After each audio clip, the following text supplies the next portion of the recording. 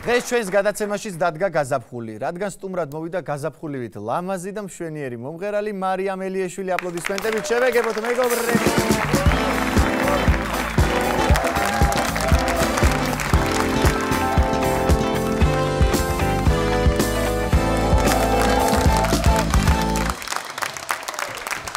მოგესალმები მარიამ.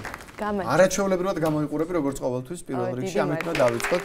გაზაფხულმა შემოანათა ჩვენთანაც, ნახე როგორი გამოცხადება იყო. მარიამ, დავიწყოთ სკოლის პერიოდიდან საუბარი, ანუ დაამთავრე მუსიკალური სასწავლებელი ფორტეპიანოს განხრით, ხო? კი, პირველი მუსიკალური სასწავლებელი მიზანდარის სახელობის ფორტეპიანოს განხრით. ხო, ანუ ფორტეპიანოზე კარგად უკრავ. ფორტეპიანოზე კარგად. ანუ ესე იგი მექანიკის ტარება არ გაგიჭირდება. კი.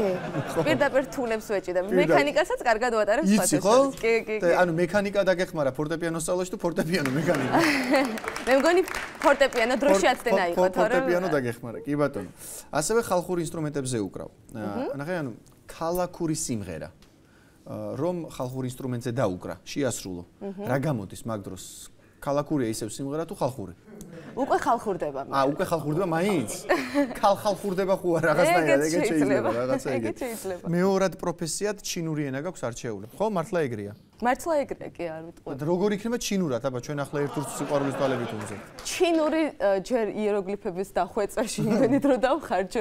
ანუ ამას ვერ გადავთარგმნით. ხო, მაქამდე რომ მივალ, გადავთარგმნი ამ სიმღერას თავიდან ბოლომდე და ჩინურ ვერსიასაც შემოგთავაზებ. კი ბატონო, ჩემთან გავაკეთოთ პრემიერა. იცი რა, ცოტა დავიწყებდი თარგმანს, მაგრამ აი ნანდაურის ნანატრმზერაზე ვიჭედები და რო არ შევრცხვე, ამიტომ. გამარჯობა როგორ არის ჩინურად? ნიხაო. ნიხაო, ეგ ხო ვიცი, გამარჯობა. ნიხაომა როგორ ხარ? ნიხაომა? ნიხაომა. ნიხაომა. ვოხენხაო. ვოხენხაო. მე კარგად ვარ. ნინა? ნინა ბებია ჩემს ქვია. არა, როგორ? ბებიასაც კითხულობ შენ. ხო, ანუ ნინა. და მადლობა? სიესიე არის. სიესიე, რა არის ეგა? მადლობა. სიესიე. დაიმახსოვრე, ჩაკეთებ. წაიძიენ არის ნახვამდის. როგორ ხახსოვ? წაიძიენ, ნახვამდის როგორ? წაიძიენ, რაღაც ქართულს გავს. კარგი, შევეშვათ ხუმრობას. ესე იგი, სწავლის პარალელურად დედა როგორ ნიჭიერი არის, ესე იგი, მარიამი, ნახე, ჭადრაკს თამაშობდი. ხო? ხო, და სხვათა შორის ისე არ გამომივიდეთ, ბიჭები იყვნენ მაშინ ძლიერები და გოგოებში მე ვეთამაშებოდი ყველა ბიჭს, არ ვიცი რატომ ხა. ცოტა ვამსხვრევთ მაგ სტერეოტიპებს, მე მგონი თანაბარი სიძლიერის თანაბარი კი არა გოგო, ესე ჩემპიონები ყავს, ქალბატონი მაია, ჩიბურდანიძე, ნონა გაფრინდაშვილი, რა ვიცი, ახლა ქალბატონები და მაგდონეზე არ ყოფილვარ, მაგრამ ბავშვობაში საკმაოდ კარგად თამაშობდი. უგებდი ბიჭებს? კი ვუგებდი. მათემატიკა, ფიზიკა მიყვარდა და რაღაც ტექნიკური საგნები და ესეთი რაღაცები უფრო გამომდიოდა ხო. კი ბატონო, ესე გამოგივიდა და ეს ნუ ჭადრაკს რომ კარგად თამაშობდი, გეტყობა, მაგიტომაც გამოიყურები დედოფალი ჩემო კარგო. მადლობა ძალიან დიდი. მოდი ახლა ესე იგი გადავიდეთ ახლა ძირითად ამბავზე შენ სიმღერებზე. სიმღერა ჩვენ ახლა ერთ-ერთ სიყვარულის თვალებით ვუმზერთ, ხო? ანუ ჩემი აზრით მაგ სიმღერას რაღაც წინაპირობა უნდა. ანუ რა როგორი მანამდე დასანახად ვერ გიტანდი და ჩვენ ახლა ერთ-ერთ სიყვარულის თვალებით ვუმზერთ. ანუ რაღაცა უნდა წინ ყველა ვარიანტში. ითხოვს ხო რა რომ მანამდე შუიდან იწყება ტექსტი რაც გაურკვეველი არის. მანამდე ხალხს გვაინტერესებს რა იყო, რასო და რა ხდებოდა და რაღაცნაირად გაითვალისწინა შემდეგი სიმღერებისთვის. შემდეგისთვის წინაპირობა ჩავწერო უკვე ჩვენ ახლათვით პირველი ნაწილი. პირველი ნაწილი კი. და მე მივაბათ ორიგინალი. მაგ სიმღერას ქონდა YouTube-ზე 10 მილიონი ნახვა. აქედან რამდენია შენი აზრით აი სიყვარულით სავსე თვალებით შეხურებს და რამდენი შურის თვალებით? იმედი მაქვს რომ პროცენტულად სიყვარულის თვალებით მეტი არის.Ɂმეტი არის, კი ბატონო, ნარწმუნებული ვარ მაგაში, კი ბატონო. თაყვანისმცემლების თემას შევეხოთ ახლა, როდესაც ეს ყველაზე სიმღერის შემდეგ თაყვანისმცემლების თემა ავტომატურად ებმება ხოლმე. კი, უცნობმა თაყვანისმცემელმა კართან 330 ცალი ვარდი მოგიტანა და დაგიტოვა. მართალია? კი. ხო, ნუ მე მაინც გონია რომ ვარდი ერთი იყო და 330 ცალი თაყვანისმცემელი იყო რეალურად. მაინც ხო და არის კიდევ მსგავსი ამბები ხდება? კი, ვარდები დღემდე მოდის ხოლმე, მაგრამ ახლა ჩემი გრაფიკიდან გამომდინარე ხანდახან ისე იმთხოვა რომ მე არ ვარ სახლში და ეს კურიერების მოტანილ ყვავილებს მამა ჩემი იღებს იმერად. პიცა, სხვათა შორის ახლა 14 თებერვალი, ხო? 14 თებერვალი იყო ცოტა ხნის წინ. ეს ხო უფრო წყვილების დღე არის ხოლმე და მე კი რეალურად არც ველოდი ხო ვინმე რატომ და გამომიგზავნოს, იმიტომ რომ ოფიციალურად ესე არავინ არ მყავს ხო. და თავს მივეცი უფლება რომ ქალაქიდან გავსულიყავი. დაგესვენა. დედას ვიცავარ ბოლო კურიერი 12 წუთებზე მოსულა მამაჩუ და მამიო მეძინებაო ძალიან გთხოვი გაჩ. თან ვერც გაუშვა, თან უხერხული იყო ის რომ მაგ მომენტში რა უნდა გავაკეთო, რამდენი შეიძლება უკან გაატანო ან არც მინდა რომ ისე გამოვიდესო და მოკლედ იღებს ეს მამაჩემი ყვავილებს და ედემის ბაღში არის მე თაზავშროდეს რომ ფერების მიხედვით ბუნებაში ვაცხოვრებთ მამას ესე ხო არა უკვე ვეხმარებით ხოლმე რომ მოგწინდება თქო მე გითხარი რომელი ვარდი მოგიტანოთ ფერების მიხედვით ხო და სხვათა შორის ეხლა ვერაგაცილეთ ის რომ აი თაყვანისმცემლის ამბავი იმიტომ ჩვენთან მოვიდა შენი ერთი თაყვანისმცემელი აქაც მოვიდა კი აქ მამა ვერ დახვდება შენ დახვდები გაუმართლა ამ თაყვანისმცემელს და შემოვა და შემოუშვებ თუ არ იქნები წინააღმდეგ კი ბატონო მოგზანდით my god amazing ესე იგი დიდი მადლობა ძალიან კარგი გაცია მამაშენი ბოლო მე ვიყავი 12 საათზე და ღამის 3 საათამდე ვსვამდით მე ურიერი აბა როგორ ხარ მოგესალმებათ მარიამის მოგესალმებათ მარიამის თაყვანისმცემელი ჯიმი ჯაბასია ბესოთე ხო ჯაბოვიჩი აკვე იყოს ასე ჩვენ შორის რა უნდა მას ხო აკვე დავძენ რომ ფარული თაყვანისმცემელი ვარ ფარული იმიტომ რომ ჯარს ვემალები სიყვარულს კი არა მამი რამ შეგაწუხე ხა რატომ მოხვედი გითხარი რამშე ჯაბოვიჩი ბანალური ქარიზმატული უკრი არასოდეს მარიამ ეს ვარდები რაც არის ჩვენ შორის ვერ ჩადგება ერენა რომ მე ამ ვარდებში 300 ლარი მეც მე ამაშენ არასოდეს არ წამოგძახე 300 ლარი ჯაბოვისთვის ბანალური რაღაც რა 300 ვიღაცა იტყვის 300 ლარი გადაიხადა ვარდებში რა უჭი 300 ლარი რამდენი მაქვს მე იცი რა ჩვენ შორის მარიამ 300 ლარია მოსადანი მე რა დაგიბრუნე ფაქტობრივად არ გიდა 300 ლარი მივეცი არა 300 სულ მიდევს მე ჯიმეში შოგმარო იცი წამოძახება 300 ლარი რა იყო 300 ლარი აშეკაი 300 ჯიმი გამოართი 300 ლარი თუ გიბნოს და დამებრუნე 200 ლარი ჩემი ლარი როგორ მომისმინე საჯარო როგორ ფერებს შეურჩევია ნაზი ფერები მეგე ფერები კაი კი ბატონო ანუ საჯარო მარიამ აქ რასთან გვაქვს საქმე შენ ეს მამიკოს მეუტარი აბა შენ არიხებ შენ ესე იგი საჯარო დადასტურებ ამ ფაქტს საჯარო ჩამოვიჩვა როგორც გები გახი იმედში მარიამიო ნუცუბიძიდან წამოვედი ხო სამარშრუტო ტაქსით ჩამოვედი თელისის მეტრო გოცირიძე ჩამოვედი იქე და მეტროს წამოვყევი დიდუბემდე მევედი აგერ დიდუბიდან აგერ კიდე მარშრუტს მოვყევი და ქეგავარდე ეს 3 ლარი მარა კაცი შეყვარებული ვარ თულზე ქეუნა გეიკრა ხანდახან რა არის სალაბარაგუა შეყვარებულები შორის მომისმინე აგერ რო შემოეჭერი ახლა ამ იმას რა ქვია მარიამთან შემოხვედი გიცნობ საერთოდ თავ მარიამ თავ შეგახსენებ ხა მე შენ მე რომელი ვარ იცი ერთი თვის უკან სერენადა რო გიმღერე მე შენ ხო გახსოვს თურმე რა კარგ სუპს აკეთებს დედა თქვენი ხალბატონი ია ძალიან კარგი მაგრამ ნუ დაიბნევ ვიცი რომ ლამაზი ვარ მაგრამ ნუ მიყურე მე ვიცი რომ იბნევი მარიამ რომელი ვარ მე იცი ორი თვის უკან აივანზე რო ამოვედი მე ამწეთი და შენ მაგ მეოთხე სართულზე შენ მაგ ქმარმა რო გამლახა მაგი ვარ მე ხო მაგრამ არც მეოთხეზე ვცხოვრობ და არც ქმარი მყავს და აბა ვისთანევე ვაი შეუნამუშო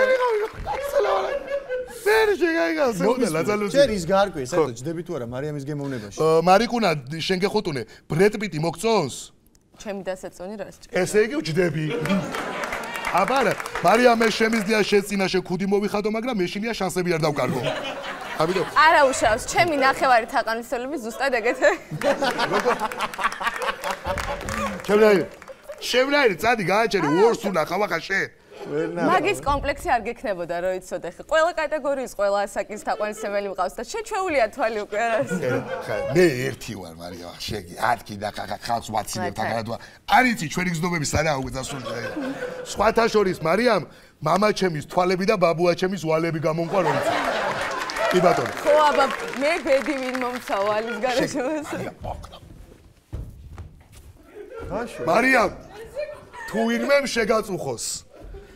შეგაწუხოს მე მითხარი მე გაბუს ვეტყვი გაბუ გელას ეტყვის გელა ბარაბაჩიკ დათოიას ეტყვის და ე იმ ხელაგაც ვიღაცა რა ვარეყოლება როგაცეთ იმას პასუხი აბა კი მომისმინე ეხლა მარიამის ოჯახი თუ არის თანახმა ეს გარკვე სხვათა შორის ქალბატონმა იამ მოვიკითხავ ქალბატონმა იამ უთხრა მარიამსო მარიამ შვილო შენი გადაწყვეტილებავო დაუკავშირე შენი გული ჯიმიკოსო, ასე მომიხსენიებს ქალბატონი ჯიმიკოსო, მაგრამ ყოველ საღამოს შენაჭმევ და ალიკაპით შენ გაესეიდე მეზოში.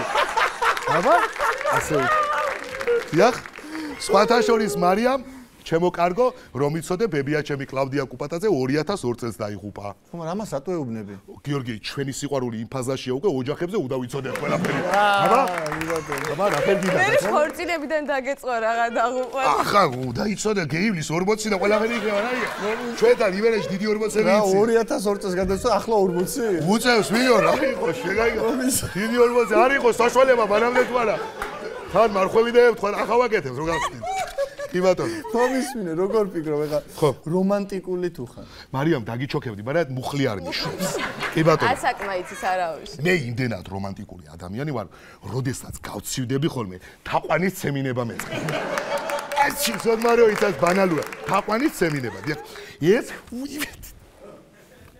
რა იყო? სულელი ხარ ჯამოვი შეშობეზარვა ვარა. ეს თაყვანის ცემინება მოიც. შეკადაშედი. ეს რომ მოუყევი შაკირას ეს ამბავი. კი ხამ გადმოვარდით ლოგინიდან ორივე. რა დღები შეშობეზარვა იმას სულელი ხარ. ვისი თაყვანისმცემელი ყოფილ ხარ კიდე? სხვათა შორის ბაბი კირკიდაძის თაყვანისმცემელი ვიყავი, მაგრამ ახლა რაც ბინა მეიგო მალი არის ვარ ჩემო გარდა და აღარ გამოდის. სხვათა შორის ჩემო მარიამ მე მაგ ნანი ბრეგაძის ავტოგრაფი, მე მაგ ნუკრი კაბანაძის ავტოგრაფი. ეხ ერთი სუფთა ადამიანს ვეძებ ბანკში თავდებში რო ჩამიდგეს და სესკი მაგ ნულოვანი ფრანშიზა გოუშვი. ნულოვანი ფრანშიზა? კი.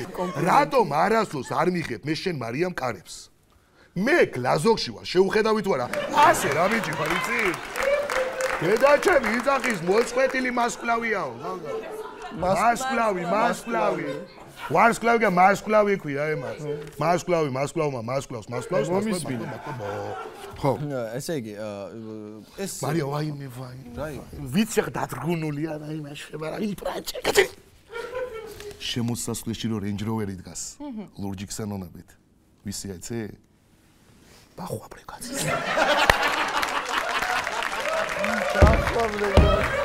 ხო. მომისმინე ახლა. ხო. შენ უნამუსო იქნები? ჯიმი აბესაძე. თუ რომანტიკაზე ჩამოვარდა საუბარი, რა გაცინეთ ისეთ კაცს არ ახსენო ერთი ადამიანი. გიორგი, ხო. ჩემი მეგობარი, თანაკლასელი, არაჩვეულები. ბაბუა ჩემი, ჭიკუ აბესაძე. კი ბატონო. ფარული თაყვანისმცემელი იყო ბებია ჩემის.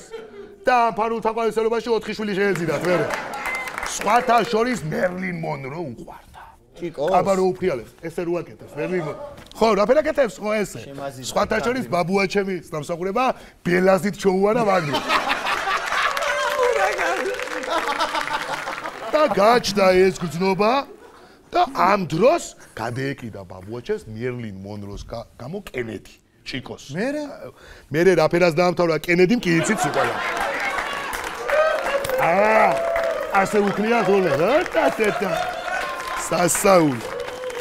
ჩემო მარიამ ჯაბოვიჩია. წუხელ დავჯექი და დავწერე. ერთი უსაყვარლესი ლექსი და მინდა რომ მოგიწყნა. რითმში თუ ჯდება, მე თეთრ ლექსებს მიძღვნია ხოლმე აქ. რითმში და აბა იმ სიმღერებს რომ ღერი ვისი ტექსტებია, გე ვიჭი რომ მე ახლა ერთ უთე ჩემია, კაცო. მარიამ მომისმინე. ძვირფასო მარიამ, როგორ ბძანდები? მესიჯებს აღარ მწერ რამდენი ხანია.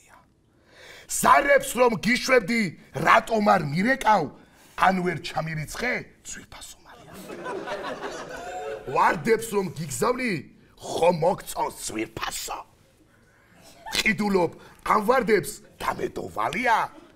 სახლი გამიყიდეს, მანქანა წამართვეს, ჩემი გაკოტრება. სულ შენი ბრალია. ტიტა ბიჭო. იმ დღეს რა უთხარი? როცა გაგიცანი, შორიდან ასე რომ დაგადგი თვალია, უნდა მიგატოვო, გთხოვ ნუ გამომყვები, სულ კარგად იყავი ძვირფასო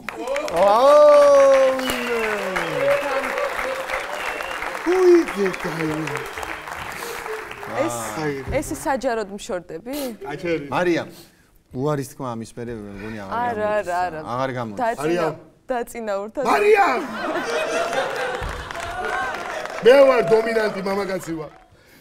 გეხვეწები უარი არ უნდა მითხრა. ხო, რატო? რატო და 3 ლარი ჩამომაჭრა ტაქსმა უკვე და გამოძახებულია და მარიამ მომისმინე რა მაგის პასუხია. შენ სიმაღლის ხო არ გეშინია? არა. რა შუაშია? რატო და ბიჭო დაცვა არ გაგუშვოთ საკეთა და სახურავი და მოგვიწევს გადაპარა. წამოდი, წამოდი.